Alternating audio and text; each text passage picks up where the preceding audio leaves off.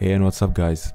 So as you can see, I managed to get CSGO back, and in this video I'm gonna show you how to get it. First of all, to get CSGO back, you go to CS2 in the library menu, and then you click properties, and then you go betas, and then you select CSGO demo viewer. So you select this one. When you select this feature, it's gonna download 12 gigabytes.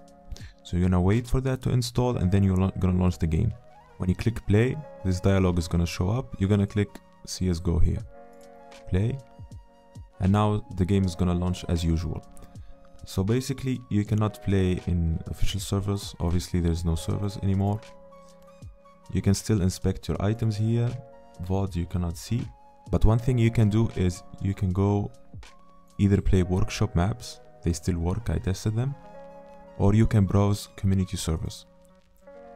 So when you click here, obviously nothing is gonna show up. But if you have favorite servers, you can connect to one of them. Obviously, if you don't know any servers, you can search in Google, and this is like some random website I found. And here, for example, let's connect to something close. For example, this server. Open the console, click connect, and paste the address. Click submit.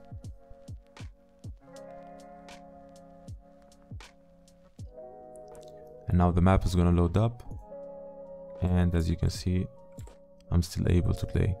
Yeah, it runs normally as usual here. So yeah, so far I haven't found many servers, but if you look up, you might find some competitive servers with the old maps. So this is the best I've found. And Faceit, for Faceit I haven't tested it out, but you can check Faceit as well in case there are Faceit servers for CSGO. So yeah, hopefully this was helpful. I don't know how long will this stay. Hopefully they don't delete it. But this is the only option I found so far to still play CSGO. If you found this helpful, subscribe, and thanks. See you in the next video.